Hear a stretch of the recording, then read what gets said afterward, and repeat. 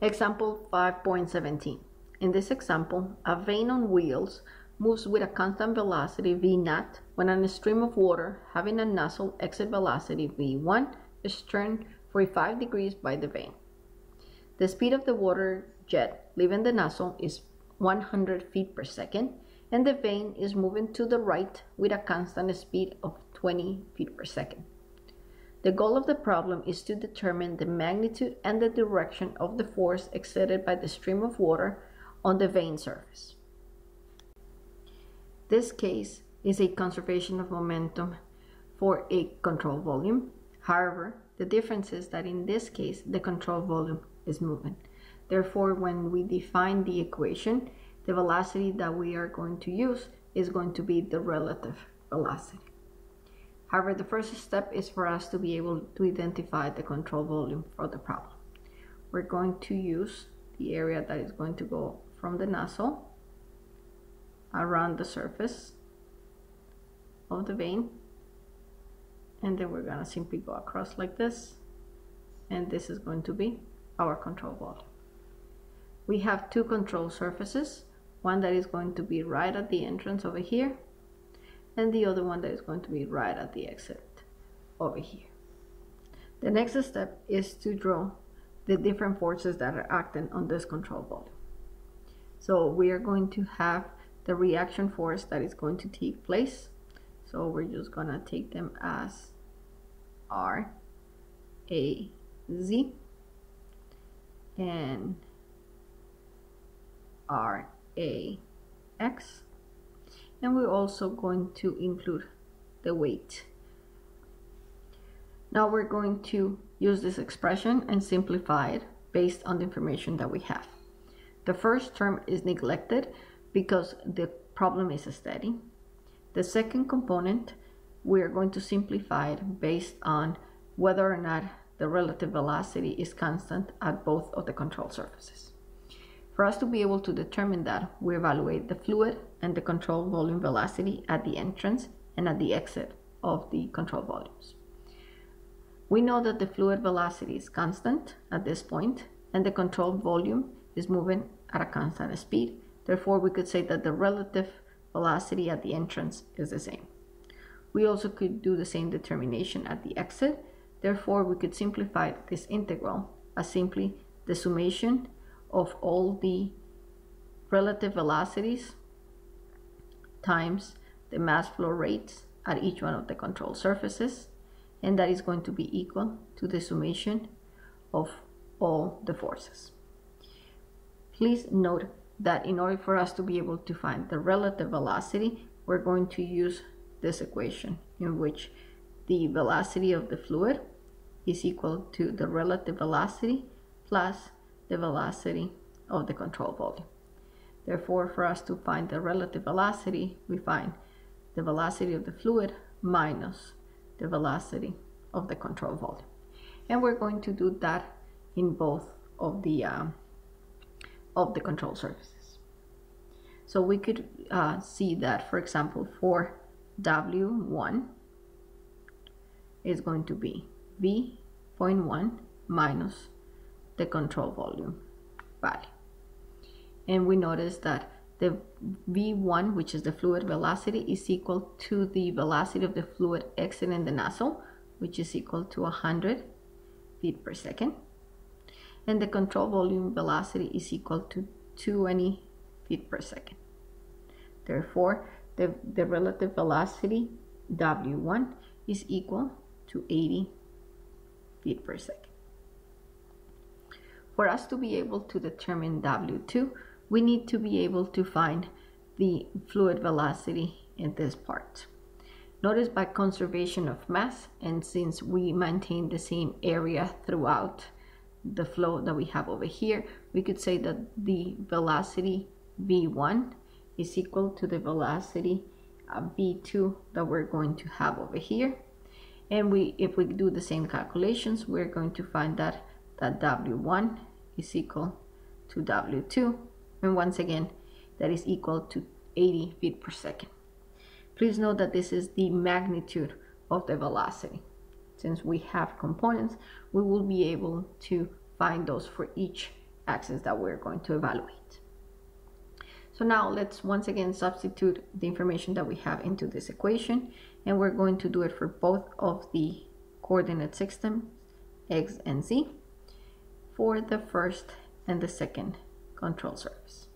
So we have W1 in the x coordinate, and then that we have mass flow rate 1, and this is going to be W2 in the x coordinate, and M2. For the signs, we know that this is going to be positive because it's going into the direction positive for the x-axis, and the mass flow rate is negative because it's incoming into the control volume. This velocity is positive, and then this is positive because it's going out of the control volume. This is going to be equal to the summation of the forces in the x-axis, and we see from the graph that the only force that we have in the x-axis is RAX. We do the same analysis for the z-axis, so we write W1Z N1, and then we do W2Z M2, and that is going to be equal to RAZ minus the weight, and we're going to put weight W to indicate that is the weight of the water. We're going to put the signs over here. This is going to be positive again, negative, incoming, positive, and positive for outgoing. From the information that we have, we need to be able to determine the different components of the velocity and the mass flow rate so that we could plug it into the equation. So let's just start with the values of the velocity. W1x is going to be the whole component of W1 since the incoming velocity is in the x-axis. Therefore, it's going to be 80 feet per second. At the same time, W1z is going to be 0. Once again, because all the component of W1 is in the x direction. W2x is going to be the magnitude, which is 80 feet per second, times the cosine of the angle of the vane, which in this case is 45 degrees. W2z is going to be once again the magnitude, which is 80 feet per second, times sine of 45.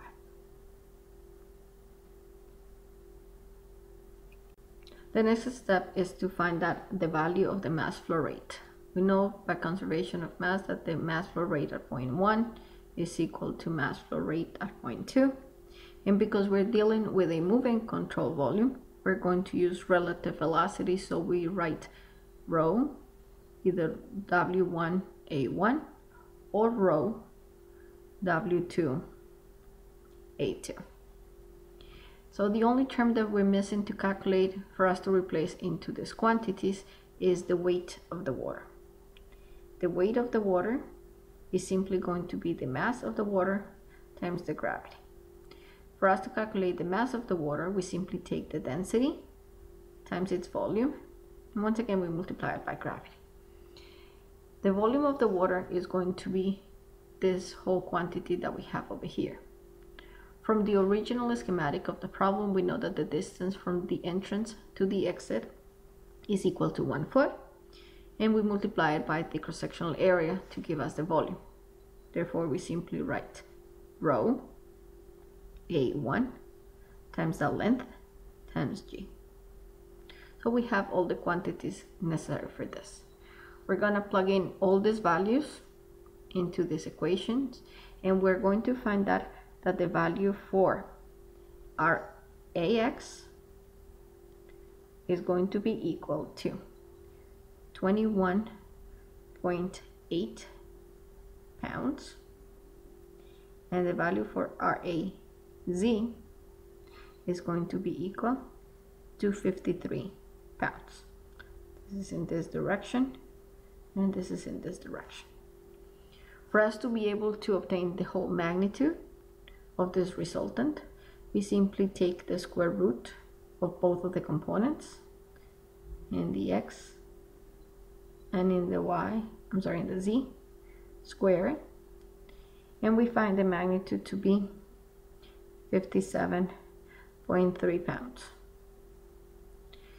For us to be able to find the angle, we simply take the inverse tangent of the component in the z-axis divided by the component in the x-axis, and we find that the angle of this resultant vector is 67.6 from the horizontal. So it's somewhere in this direction like this.